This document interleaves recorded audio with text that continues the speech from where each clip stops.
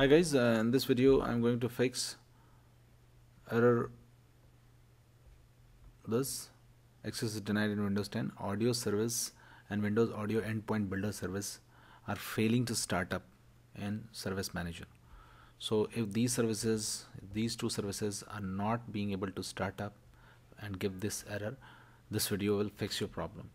So what you need to do is to just navigate to the services which are giving you error. First service was Windows Audio. Okay, for example, this service is not starting up and giving you those error. Right click and choose properties, and now click on log on. Now click on this to choose local system account.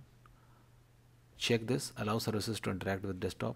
Click on apply and click on OK, and now try to start it again, and this service will not give you error and your problem will be fixed. Same thing will be done for this Windows Audio Endpoint Builder. Okay, you can do the same process for this service also, but after this method, if any of you find that your problem is not fixed, we can move to try the next method. What you need to do is to go to this location in your registry editor: HK local machine, system, current control set, and services. Okay, so first of all, open registry editor. Okay, and go to this location: HK local machine, system, current control set, services, and audio server. Okay, now once you reach this audio SRV key, right click and click on permissions. Now click on add. Now click on advanced. Click on find now and choose system. Okay,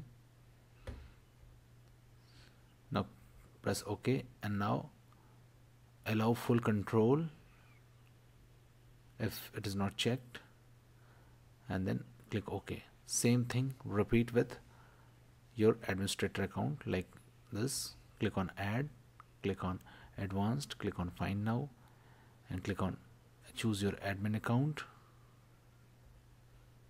Click on OK, click on OK again, and now give full control for this. Just check these two, click on apply and click on OK, and then try to start the service again and it will not give you error. So these are the two easy methods to fix this problem, guys. Please do like the video if you like the content to support us.